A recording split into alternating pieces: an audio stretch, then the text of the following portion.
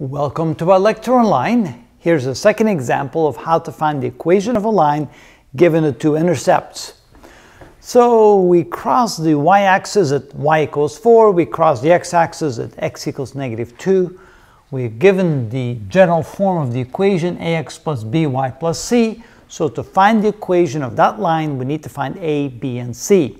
So first what we're going to do is we're going to plug in the x and y value of the 2 points in our general equation, subtract one equation from the other to eliminate c, and then find a relationship between a and b. So let's do that.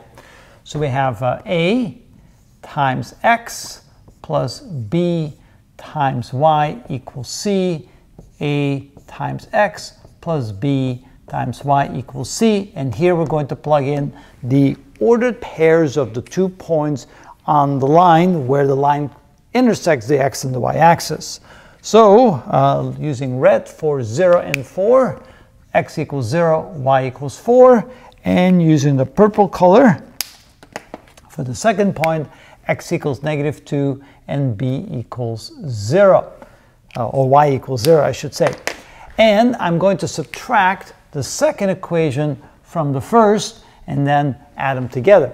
Now, it's better just to implement the negative sign. In other words, multiply the negative sign times each of the terms in the second equation and then add it to the first equation. So we end up with 0a plus 4b equals c. And then here we end up with negative times a -2, that's a positive 2a. A negative times this would be plus 0b, and a negative times c is equal to a -c. Now we simply add the two equations together, which makes it a little bit easier. So here we end up with 2a plus 4b is equal to 0. Move the 4b across, we get 2a is equal to -4b, or a is equal to, divide both sides by 2, -2b.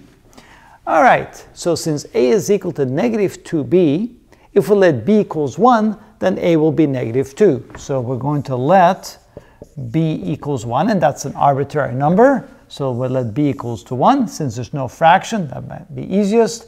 And that becomes, then we get a is equal to -2 times 1, which is -2, or a equals -2. So when b equals 1, a equals -2, that gives us 2 of the 3 values we're looking for. So let's plug that into our general equation.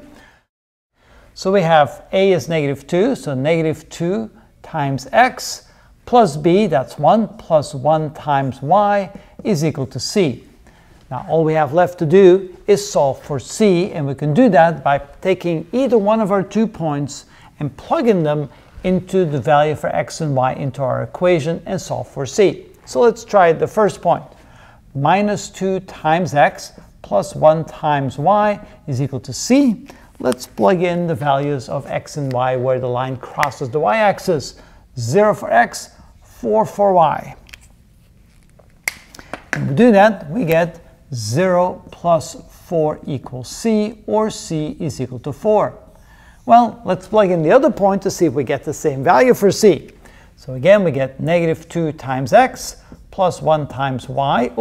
Y. We're going to plug in a value for y is equal to c. Now in this case, we're going to plug in the second point, -2 and 0. So -2 and 0.